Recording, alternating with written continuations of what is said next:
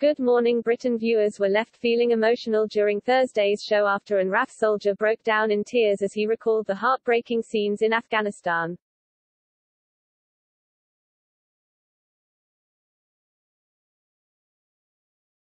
On Thursday's Good Morning Britain, ITV hosts Martin Lewis and Susanna Reid spoke with Wing Commander Calvin Bailey and Sergeant Andy Livingston about the parts they played in the Afghanistan rescue.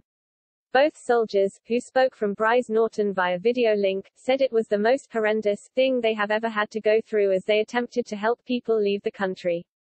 However, during the interview, Commander Bailey appeared to get choked up as he recalled the horrific scenes.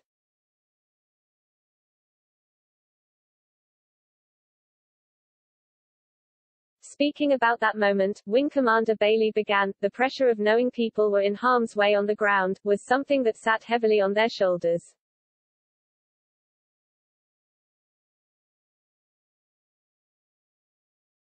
And also, on mine as the commander, knowing I was sending people into a situation that was difficult for people remote to the operation and conceive.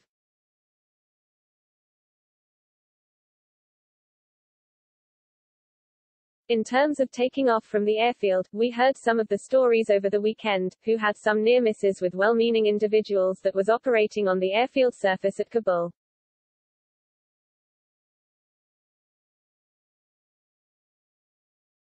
That just weren't able to see or understand the normal airfield operating environment.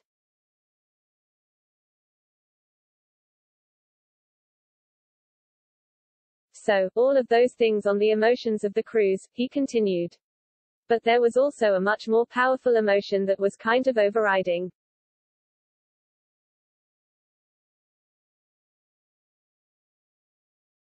Wing Commander Bailey's voice began to crack, and he got emotional as he tried to explain how it has affected so many people.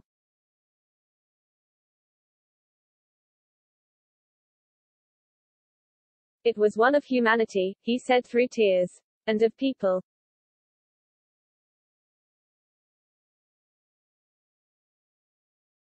Turning to his colleague, the soldier joked, "I said it would be me who got emotional."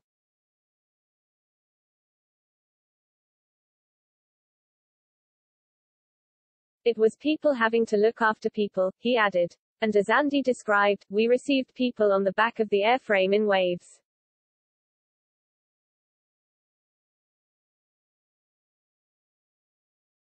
The first wave of people, as Andy said, didn't have any shoes because they had standing in the sewers waiting for days.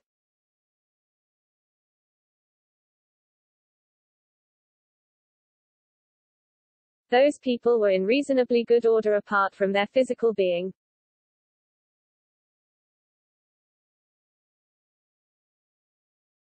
But as the days progressed, their emotional and physical state deteriorated, and that is not something that's normal for anyone to deal with.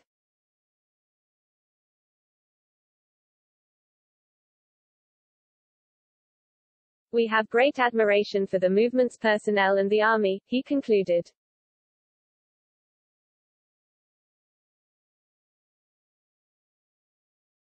The folks on the ground dealing consistently.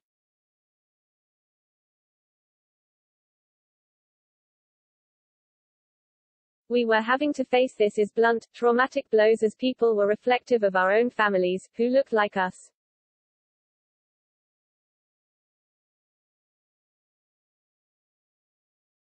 That had children like us, had to board our aircraft, and we are incredibly proud of the acts of kindness and good human values that the crews were able to show people in a short amount of time.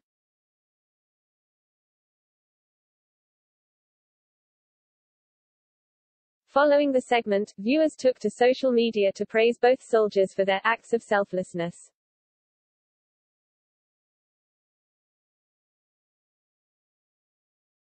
One penned, "If these two don't receive medals, I'm not sure who should."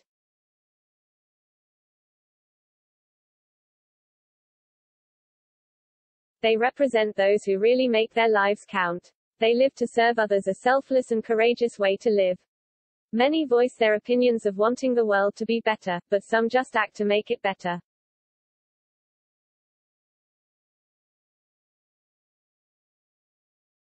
Another praised, "A hero helping those who can't help themselves." A shining light and act of selflessness in this horrible, truthless, morally bankrupt country.